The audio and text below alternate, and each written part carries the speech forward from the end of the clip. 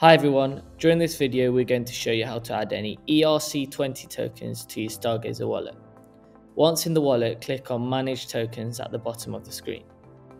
A list of preloaded ERC-20 tokens will appear. Simply select the ones you want to display by pressing on the button. As you can see, just like that, we've added the USDT and USDC tokens to our list.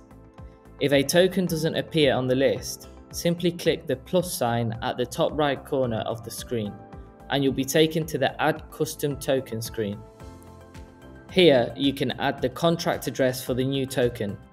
Please make sure to use a verified contract address when doing this step. We're using Coingecko for this example. Also, with it being ERC-20 support, make sure to use the Ethereum contract addresses. Copy the address and then paste it in the wallet. It will auto-fill its information and you can then add it to your list. And there you go. You can now store any of your ERC-20 tokens in your Stargazer wallet. Hope the video was helpful. Thanks for watching.